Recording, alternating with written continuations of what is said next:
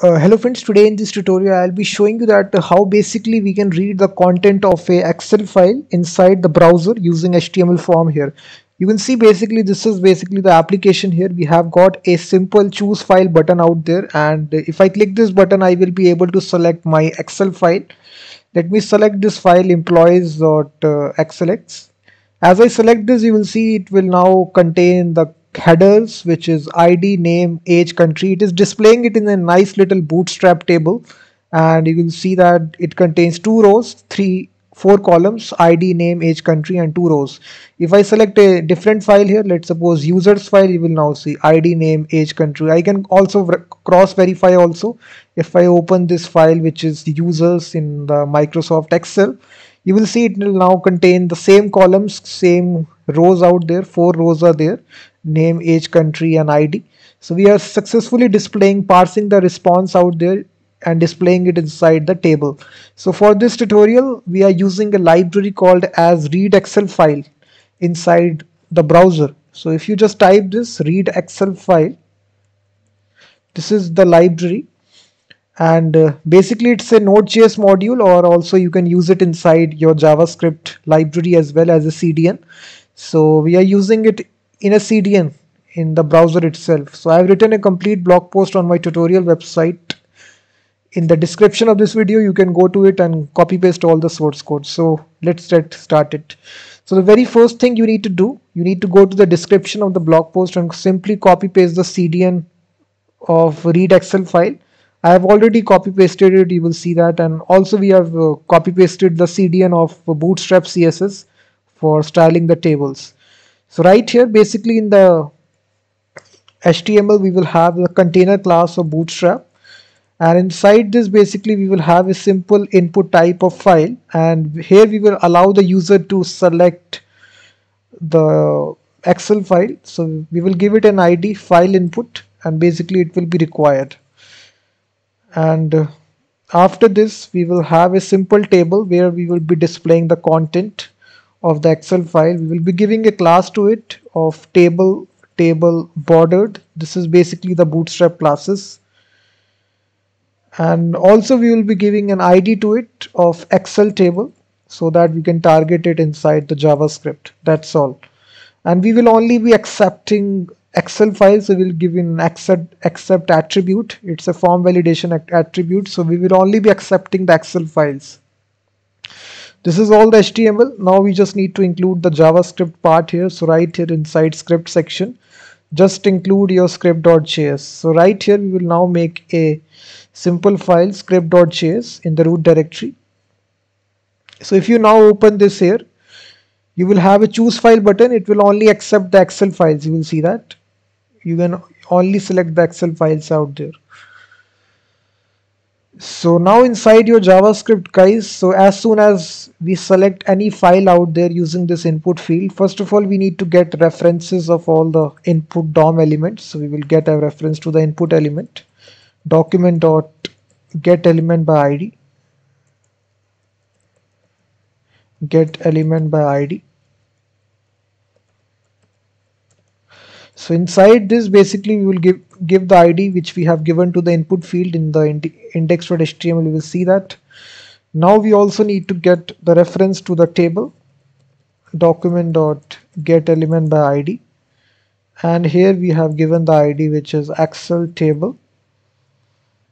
And now we will attach basically a event listener to the input element by guys. So this event listener will be on change. So whenever the file is changed or selected, this event will automatically gets fired automatically, and inside this callback function we will get the access to the file which the user has selected. So event.target.files.0, that's all. So this basically will be the file which the user selects.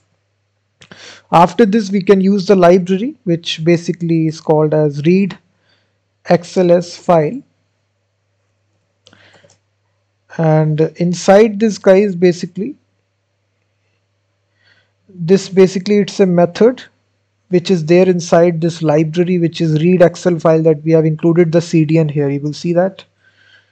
So here basically it takes a method and it contains the actual file to be read. So we are passing the Excel file and it returns the promise dot then, and now it will return the number of rows which are there inside this Excel file.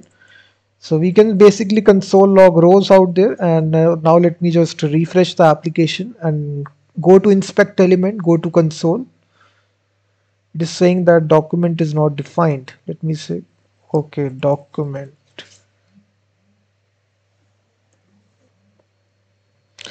So now basically if you select a file here, Excel file,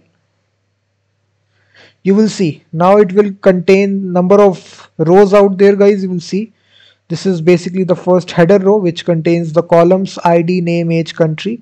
Then it contains the number of rows. This is the first record, second record, third record, fourth record.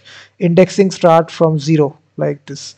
So in this way we are reading all the rows of the Excel file, and now we just need to display it inside the HTML5 table.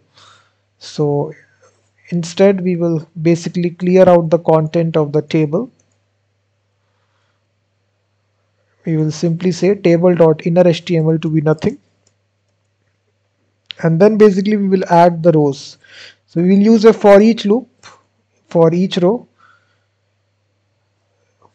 and here we will use a for each loop, and for each row out there we will construct a table data tag.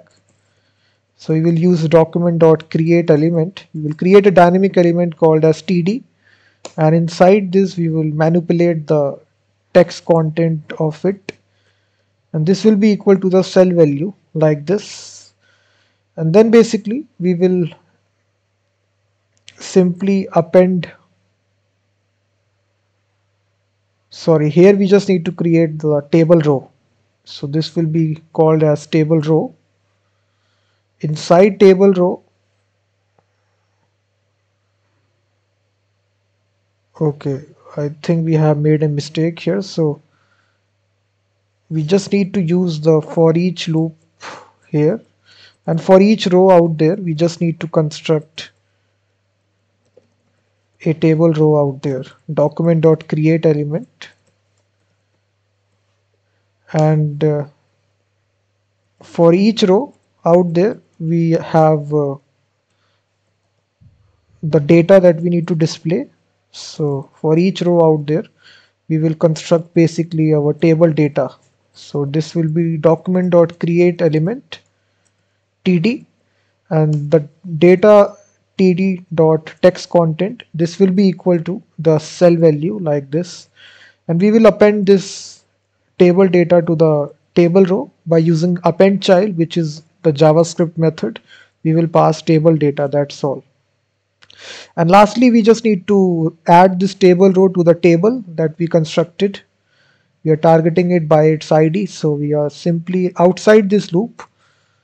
We will simply say table dot append child, and we will pass the table row, that's all. So now this will display the data, guys, and now if I refresh it, and let's suppose if I select this, you will now see this is the header row, this is first row, second row, third row, fourth row. If I change the Excel file, let's suppose to this one, you will see that.